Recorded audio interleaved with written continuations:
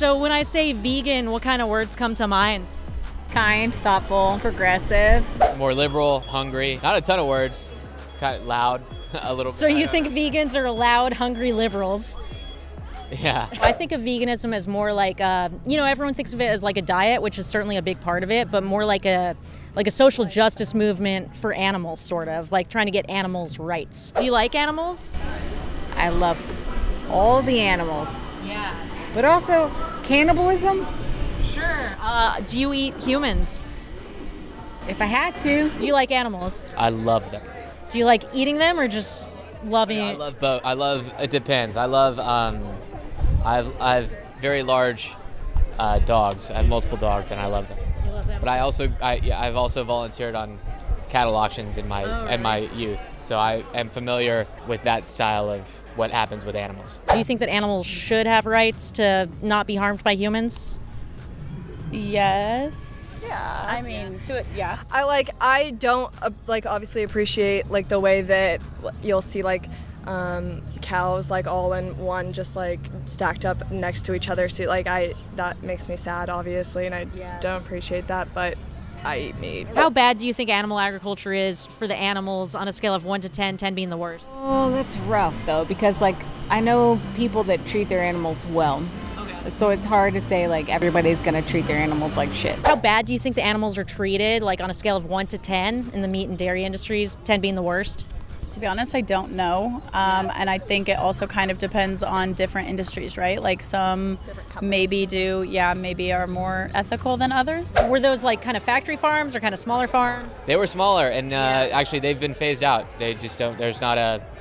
They're not financially viable. It was a family member's cattle auction, and I didn't work there very long. I only worked there like a week, but they, you can't compete with like larger corporate. Yeah, I think that's something a lot of people don't really realize about the meat industry now is that these smaller farms have gone out of business because they can't compete with the factory farms. Maybe we could agree that like factory farms are probably the worst places for animals to be. So what percentage of meat and dairy do you think comes from factory farms in the U.S.? Probably more than we think. 85, 90%. So it's actually 99%. So it's pretty much like if you think factory farming's bad, then like it's almost like a guarantee essentially. Let's say that they do treat the animals well. Do you think there's like a humane way to kill an animal? I don't like the bullet one. What? I don't like the bullet one. It's just called like living your life. Like I guess that's a humane way of killing animals. So would that involve allowing them to live their lives? That's what I'm saying, like just like when they die. I did see a video recently of a cow, and it was one of those like Facebook videos that moms share, and it was it's all moms on Facebook these days. Yeah. And it was a cow hitting the ball with its head around its farm. Like a tetherball? Yeah, and I was like, oh, that's really nice. Yeah. But would that stop me from eating the same cow? It would really depend. Do you think that animals are like tortured in these industries? Or is that too strong of a word? No, I remember the like the McDonald's. Yeah, that Super Size Me video where they showed what happened to like the chickens and stuff. I won't watch videos of like it makes me too sad, and I know that that's bad, but I can't watch them. Are you vegan or? I tried. It's very difficult actually. Do you think it is? I do. Okay. Based off of a lot of things, honestly. Like, what have you tried and found to be difficult? I'm curious. Cheese. Cheese. They're not good at like vegans. Sorry, you have not done a good job with cheese. There's better and better cheese coming out every day. Every day. Yeah, I mean, I've tried some vegan cheese that I really do like. The Miyoko's like spreadable cheeses are really good. I make my own. If you've tried cashew cheese, I make my own and it doesn't taste as good as. Well, I'll give you my recipe. If you don't want to watch it, do you think it's fair to pay for animals to like go through it? I don't eat a ton of meat, and I talk about actually frequently that if I could get protein enough from other places, I would, but it's as a college student, it's not sustainable for my budget and honestly my lifestyle in general. When I'm getting food from like my parents who will make it for me, or like I'll go to my grandma's often and she cooks me, and just wherever, it's just not sustainable for me, but I wish that I wouldn't have to. Would you eat a dog? No. Why not? Because I've never had dog. If I didn't grow up eating dogs, then it would, So it's like a cultural thing. Potentially. I mean, I don't think a dog would taste good. Do you think that it's more expensive to be vegan? I'm sure that there are ways around that, but it seems like you would. Honestly, it's a time thing for me as well. Like, I like to.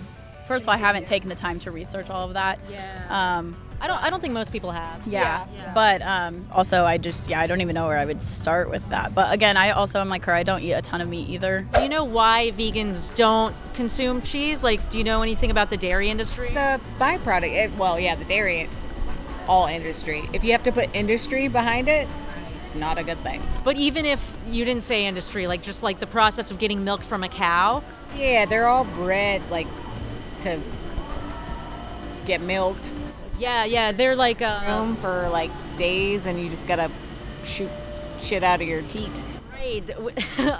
So I guess the thing that I find the most concerning about dairy is the fact that the cows are forcibly impregnated so that they can produce milk, and then the babies are taken away. If your parents cooked you dog meat, would you eat it? No. So do you think there's a moral difference between like a dog and a pig or a cow? No, but society, I mean, obviously that's... Yeah, there's a societal difference. It's a lot different. If dog tasted good, would you eat it? Probably not, just because I have dogs. Yeah. But again, I've... But you recognize that there's not like a moral difference between cows and dogs, or do you think there is?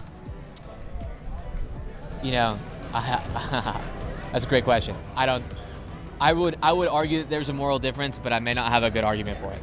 Well, I would love to hear it because no one's ever made a good case for it. Well, I'm worried that if I make the moral argument that it'll be wrong and that it'll be a good clip to use. Do you think that culture should determine like how we behave? Like, is that a good measure? Like, should we not respect, or like, what do you mean? I guess I mean like if something's cultural, does that mean it's the right thing to do just because it's cultural? Well, no. No. The pleasure you get from the taste, does that justify what the animal goes through? No, Why not? but I am me, and I am in a shoot as a human, and I'm like, here I am. What do you think is more important, convenience or animals' lives? Well, I would say animals' lives, but I don't think my life shows that. Yeah, same. What do you think is more important, taste pleasure or the life of an animal? I would say they are equally important in the sense that they probably fall under the threshold of what I would consider like nominally important. Do you know anything about the connection between pandemics and animal agriculture? Oh, I don't, but I'm going to go on record and say I like the pandemic because Mother Nature said stop it. 75% of new diseases jump from animals to humans. So scientists have said if you want to create a pandemic, the best thing to do is to design a factory farm. What do you think about that? To be honest, I don't know. I mean, it's kind of interesting. It's an interesting thought. Yeah. But I mean, will it stop me from eating a cheeseburger? It makes me think maybe a little bit longer. Yeah. But I'm probably still gonna order it. I really, truly, like, if I could cut out meat, I would, because I think you can. okay, you're right. I can. No, I say that to encourage you because like I didn't think I could. I'm like so lazy. Like I did laundry on Thursday and my clothes are still in the dryer. It's Tuesday. Like I'm super lazy. So like I thought vegans had this weird like amount of self-discipline, and it's not true. Would you ever see yourself going vegan in the future? Like I go on and off vegan. Yeah.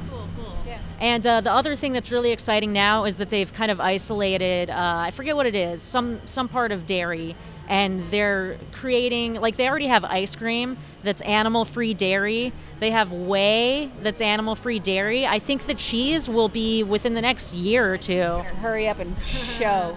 But yeah, I can give you a couple of my favorite brands of vegan cheese. Sharp cheddar. Miyoko's has some sharp cheddar. It's really good. Oh. Do you have any good arguments against veganism? No.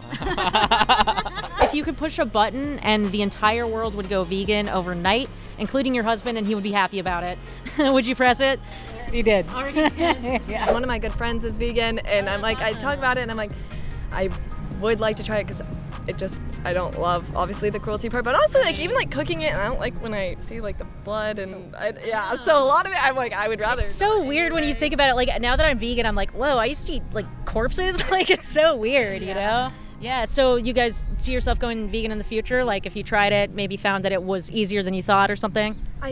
I would definitely try it. Yeah, I don't know if I would go can't fully imagine vegan, that but I would go fully definitely vegan. think I could make a ton of changes. Thank you for watching today. If you want to see the rest of this conversation where we talk about protein, cooking tofu, animal sanctuaries, and more, please become a patron today.